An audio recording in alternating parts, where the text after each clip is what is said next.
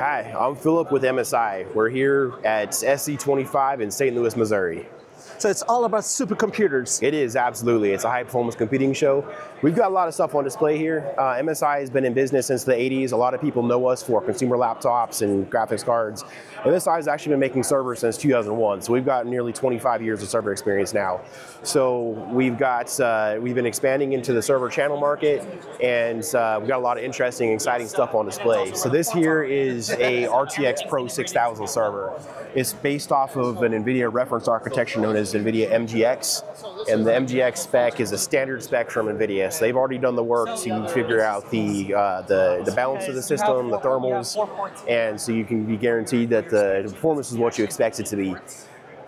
These are PCI Express accelerators, so they're cards like the H200 NVL, the RTX Pro 6000s, and what's interesting that I like about this one is this is using the NVIDIA CX8 architecture. So not only do you have the 8 RTX Pros on it, you also have 8 400 gigabit Ethernet ports on the back there using QSFPs. So is it some of the higher performance GPUs? Yeah, these are data center class cards known as the RTX Pro 6000.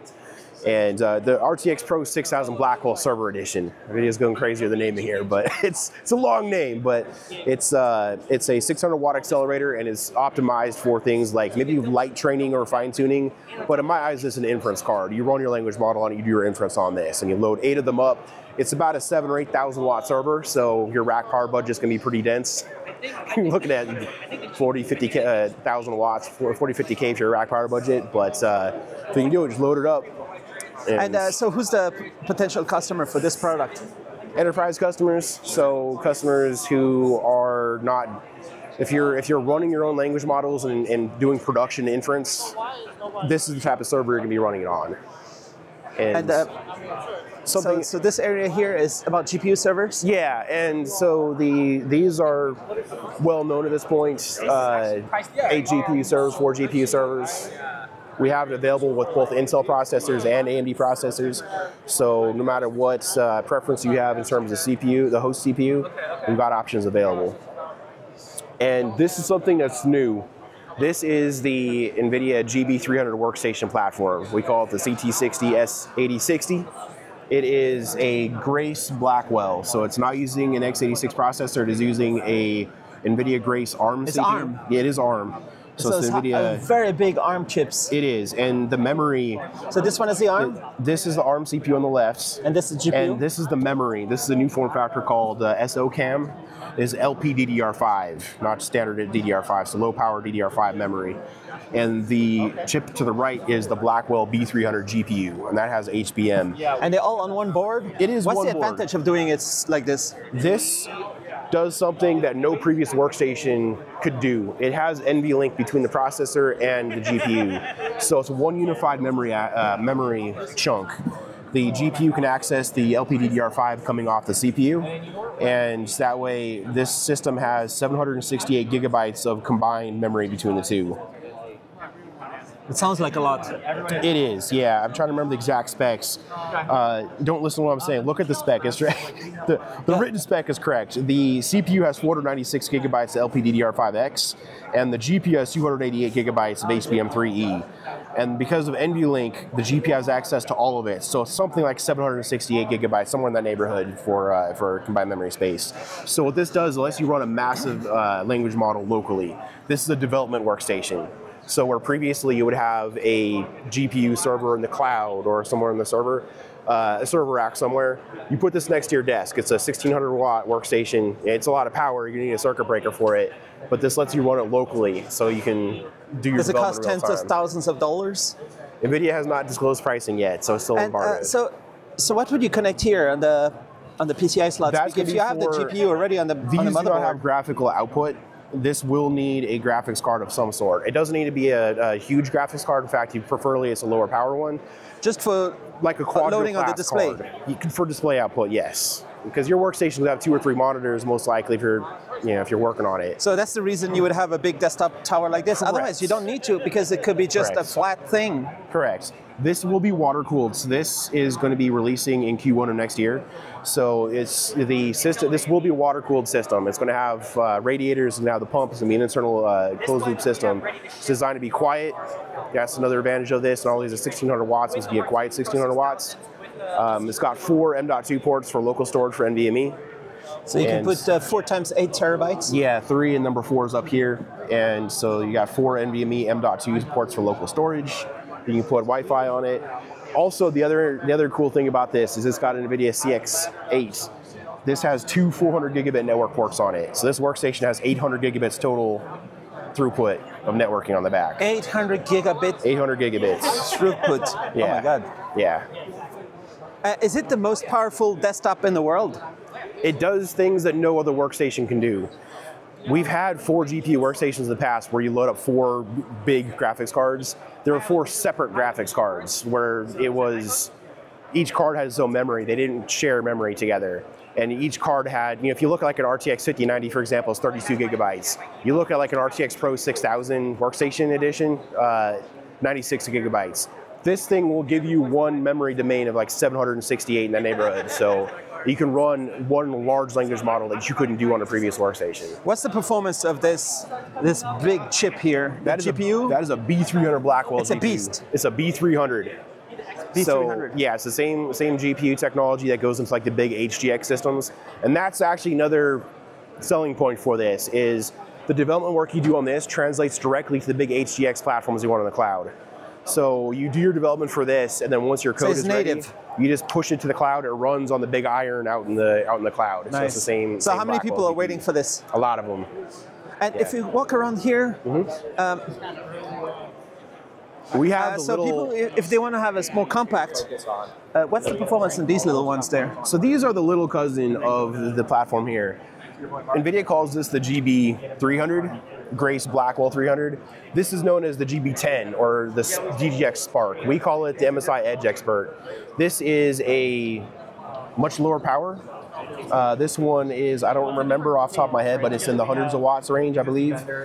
But it is, where this one is 700 plus gigabytes of combined memory, this one is 128 gigabytes. This is also significantly cheaper. And this also uses a Grace processor. This is not an x86 CPU. This is a Grace ARM CPU from NVIDIA. And the ARM CPU that's in here, the Blackwell, yes, compared to the CPU that's there, yes, what would you say? Less memory, significantly less memory. So this is the Blackwell, and this has 288 gigabytes of HBM memory. This one has 128 gigabytes of LPDDR5X. Between they're both 72 core ARM cores? This is a 20 ARM cores. 20 core? Yeah. So this is 20 and this 72? Yeah. It's physically smaller and it's also electrically smaller. It's less cores, smaller GPU. Nice. Do you think some developers in the AI supercomputing space are going to have a bunch of these and a bunch of those in the office? I believe for different desktops. Yeah, it makes a lot of sense to do that because again, you have local access to a local control. It's just it's a workstation. It's at your desk. It's not in the data center. So you do local development based off of it. And so you could push it directly over to the data center, like something like this. So this is going to be, we're switching topics here. This is not a GPU rack, but it's the GPU models you run on those workstations will run in a rack server. This here is, like I said, a different thing. This is just a data center rack based off of OCP OpenRack. This is what's known as an ORV3 rack. It's a 21-inch rack. The rack architecture that you think of when you think of a server rack is most likely a 19-inch EIA rack. The 21-inch rack specification has been around for, I don't know, a decade at this point. It came from OCP. We're on OpenRack V3 at this point. It uses a 48-volt power distribution bar. So this right here, there's no power supplies in these servers. There is a power shelf. So at the bottom of the rack down here, there is all the power supplies live at the rack level. It outputs DC power to this bus bar, and then it does DC distribution to all the servers. And the advantage to that is once you start populating racks, especially as the power budgets climb, you start when you're using standard servers, you have a lot of power distribution units. I've seen racks with 6 PDUs. We start having PDUs hanging out the back of the rack. There's no space for it. So as you start climbing north of 17 kilowatts or so, power distribution is greatly simplified by using a bus bar design. So these aren't GPU racks. These are for us data center racks for web servers, application servers. In particular, these are single socket Turin servers, and I'll show you right here. This is what's in that rack. And you can see it's 48 volt DC coming off the bus bar. There are quarter brick power modules here, which convert from 48 volt DC to 12 volt DC for the server itself. So use a standard motherboard like a standard server. They just don't have power supplies in the chassis. And you can see that these things are really airflow optimized also. This one in 21 inch has a good amount of storage. These are 19-inch versions of them, and I'm really happy about this. This is what's known as an EVAC heatsink, or extended volume air cooling. Basically, it's just a large air cooler. We've got an off-roadmap SKU of this with no storage and no PCI Express slot, just the OCP NIC, wide open vent on the front. We actually measured 17 watts of fan power per node with a 500 watt processor on it. So it's very airflow optimized. And who are the customers for those? Data centers, cloud service providers, web hosting. Basically, if you're hosting a website or application, you don't need a lot of expansion. It's just cores in a rack, and that's what we call these core compute. They're compute servers. And we have it with AMD, we have it with Intel, both with the AP socket, the Xeon 6900, also with the SP socket with the Xeon 6700. We can air cool up to 500 watts very comfortably with a chassis design for it. And are you planning to do more and more? You can see another example of an EVAC air cooler here with our 2U chassis. We have a very large air cooler on this as well, so this has very easy 500 watt air cooling as well. You can see that a standard heatsink just sits on the CPU socket, where the EVAC, the extended volume air cooling, sits right in front of the fans where the static pressure is the highest. You get a lot of airflow through that, so you have a very high power processor with the lowest possible fan power consumption. Are you also planning to do more and more ARM-based solutions like the Not really. The Blackwell that you showed before? The proliferation of ARM CPU cores has been mostly in the hyperscale space. In the enterprise, I have seen absolutely zero demand for ARM CPUs so far. Customers have played with it and kind of kicked the tires, but I haven't seen any volume plays with that. So we are focused on Intel and AMD CPUs.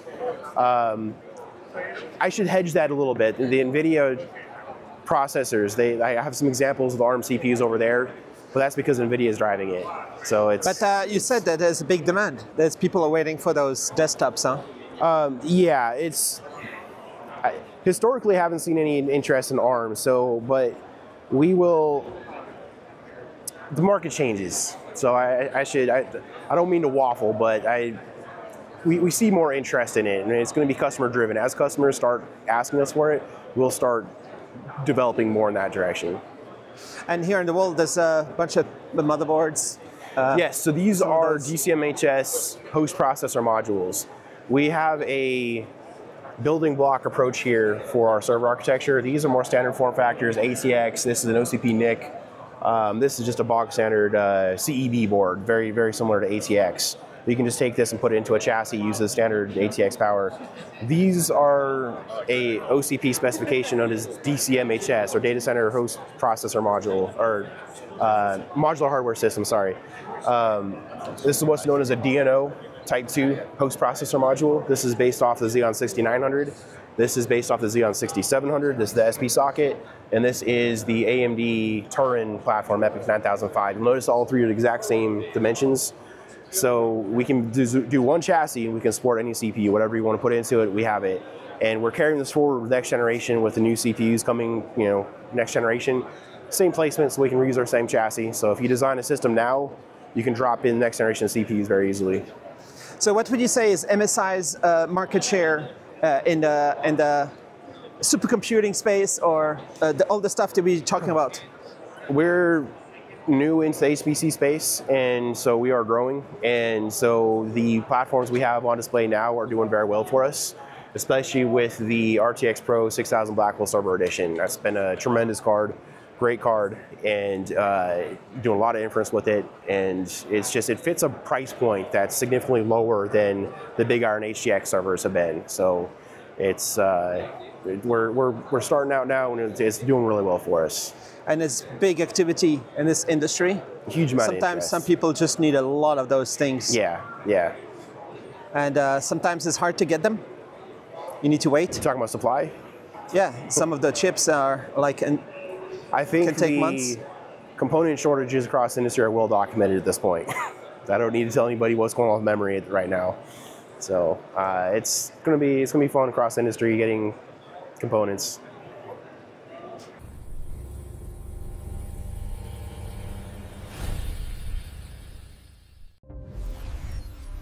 HDMI technology powers the global ecosystem of connected devices, enabling advanced displays that deliver immersive visuals and sound across entertainment, professional, and everyday applications.